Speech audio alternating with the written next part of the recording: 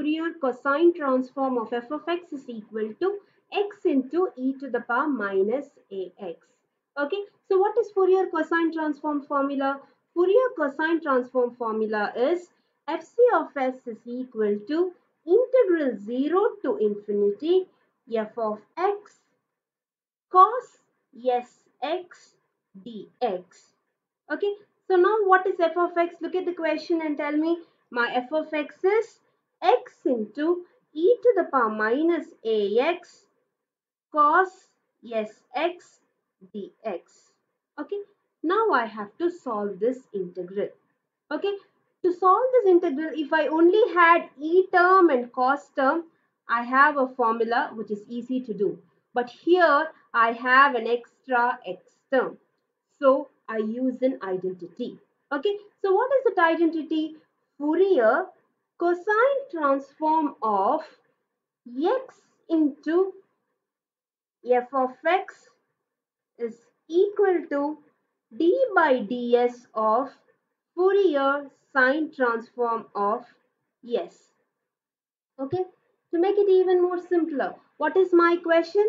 Fourier cosine transform of x into, what is it? X. What is my f of x? My f of x is x into e to the power minus ax. So x into e to the power minus ax can be written as d by ds of Fourier sine transform of f of x. Okay, I'm writing this for your understanding only. Okay, so now this can be written as d by ds of f Fourier sine transform of. So now when I compare this, what is my f of x? My f of x is e to the power minus ax. Okay, so e to the power minus ax is my f of x. Okay, so what I should do? First, I should find out Fourier sine transform of f of x. Okay, so the first step is I will find out Fourier sine transform of f of x, and the second step is I will differentiate that is d by ds into Fourier sine transform of f of x. Okay, so now this will be equal to my Fourier cosine transform of x into e to the power minus ax. Clear? So let's do this one by one. So what is my first step? My first step is to find Fourier sine transform of f of x. So what is f of x here? F of x is e to the power minus ax. Okay, so let me do that first. So Fourier sine transform of f of x is equal to, yes, integral, I can shorten this as Fourier sine transform of s is equal to integral 0 to infinity, okay, f of x sine x dx. Okay, so what is my f of x? Integral 0 to infinity e to the power minus ax sine x dx. So how do I solve this? I have a formula to solve this. Integral 0 to infinity e to the power ax sine bx dx is equal to e to the power ax by a square plus b square into a sine bx minus b b cos bx.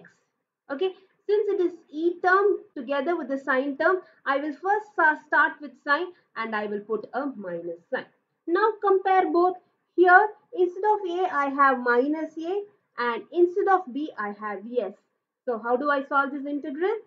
E to the power minus ax by minus a the whole square plus s the whole square into minus a sine x minus s cos x, and what is the limit? The limit is 0 to infinity. We clearly know that e to the power minus infinity is 0 and e to the power 0 is 1. Okay, so now when I substitute the limit, what happens? It is the upper limit minus the lower limit. So when I substitute the upper limit, it becomes e to the power minus infinity. So what is e to the power minus infinity? E to the power minus infinity is 0. So why is it 0? Because e to the power minus infinity is 0. So upper limit minus, what is my lower limit? My lower limit is 0. So it becomes e to the power 0 by a square plus s square. And also we know sine 0 is 0 and cos 0 is 1. So this part becomes 0. So 0 minus cos s, x becomes cos 0. So minus s into 1. Okay, so when I simplify this, minus into minus is plus, e to the power 0 is 1, 1 by a square plus s square, and in the numerator I have an s. Okay, so what is Fourier sine transform of s? Fourier sine transform of s is s by a square plus s square. Okay, so this is the first thing we have to find out. Okay, so after the first thing is over, what is the second thing I have to do? I have to differentiate the Fourier sine transform to get my Fourier cosine transform. So I will write the identity again. So Fourier cosine transform of x into f of x is equal to d by ds of Fourier sine transform of s. Okay, so what is my Fourier sine transform? I found out d by ds is equal to, what is Fourier sine transform of s? It is s by a square plus s square. Okay, so to differentiate this, I consider this as u and this as v. Okay, so we clearly know the formula is, first I will take the denominator a square plus s square the whole square. Then what do?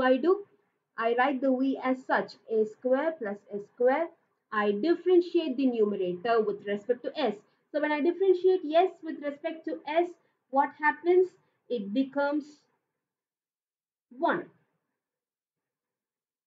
minus, I write s as such, that is u as such, and I differentiate v. So when I differentiate v with respect to s, a square is a constant, it becomes 0, and this is plus 2s. Okay, so now let me solve this. A square plus s square minus into plus is minus 2s square by a square plus s square the whole square. So here it becomes a square, okay, plus and minus, so I put a minus. 2 minus 1 is 1, s square by a square plus s square the whole square.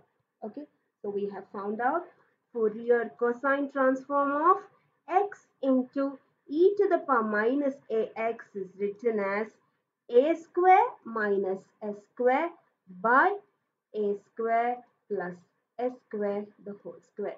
So in this problem, since we have an x together with e to the power minus ax, to make the problem simpler, we are using an identity.